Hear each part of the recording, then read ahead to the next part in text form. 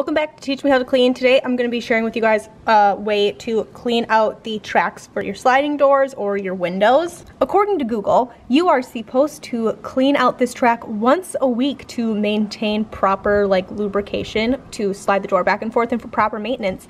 I don't know anybody on the earth who does that, so I'm going to show you guys how I do this. Take a paper towel here and try my best to get the big chunks out of here. If you wanted to, you could take your vacuum and do this, or your shop vac.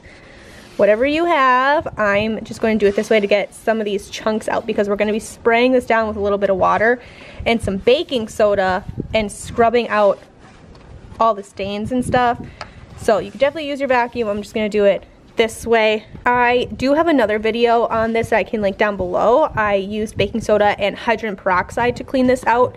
That would totally work too. I will link that video for you. But what I have in this spray bottle here is just plain water, and I'm just going to give this a spray.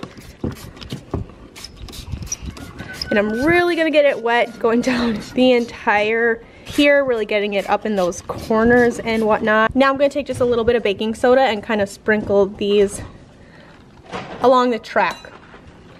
I have my handy dandy cleaning toothbrush that I'm going to take and work in that baking soda and water. The baking soda is just going to work kind of like a grit to get rid of all that sand, work it up, loosen up whatever's really stuck in here. But I'm just going to go all the way down, going in and out. The toothbrush works really well because you can really get in all those places, all those nooks and crannies. And what I'm going to do to make this easier on myself is I'm going to try to push all the leftover dirt right here into the middle of the track, so it's easier for me to grab with my paper towel when I'm done. You could also use just normal washcloths if you wanted to.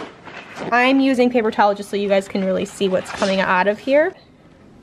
There's all that. I'm going to take this and put both of my fingers like this inside both the tracks at once and run this down the entire length of the track door, really making sure I'm getting a lot of that excess dirt and stuff out, and you can already see how much better it looks. Amazing. So I'm going to take a clean piece of paper towel now and do the same thing, just kind of bunching it up in the bottom here, taking my fingers on either side of the slit of the track and just running it straight down. And that is the easiest way to clean out the tracks of either patio doors, sliding doors, or windows. If this helped you, make sure you give this video a big thumbs up, and of course I will see you guys in my next video.